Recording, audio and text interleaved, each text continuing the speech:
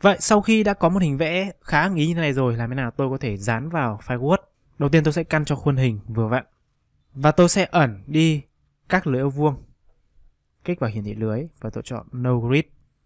Nền sẽ hiển thị thành màu trắng như thế này. Đương nhiên là tôi sẽ không lấy toàn bộ khuôn hình này, mà tôi chỉ lấy một phần thôi. Làm thế nào để tôi có thể lấy một cách nhanh nhất có thể? Thì cách đơn giản nhất là các thầy cô sử dụng phần mềm Snipping Tool.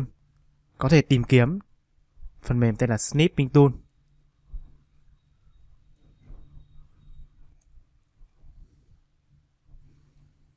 Và tôi chọn New.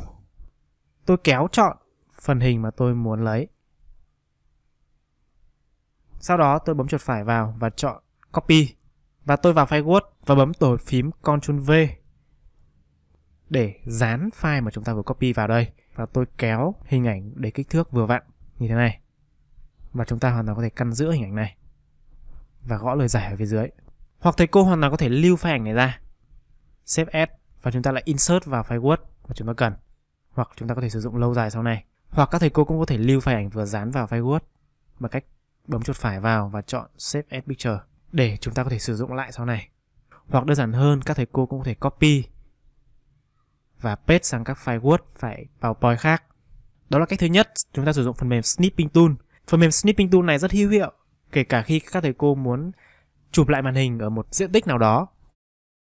Cách thứ hai, ứng dụng riêng với phần mềm Geogebra, thì các thầy cô chỉ cần nhấn giữ chuột phải và kéo thả. Tôi chọn vùng mà tôi muốn chọn. Và tôi nhả chuột ra và bấm chuột trái để kết thúc việc chọn vùng chọn. Sau đó tôi nhấn tổ hợp phím Ctrl, Shift và C ở trên bàn phím. Thì khi này hệ thống cũng tự copy vùng chọn của chúng ta thành một file ảnh. Tôi chỉ cần bấm tổ phím Ctrl V để dán vào file Word. Tôi cũng được một file rất là đẹp như thế này.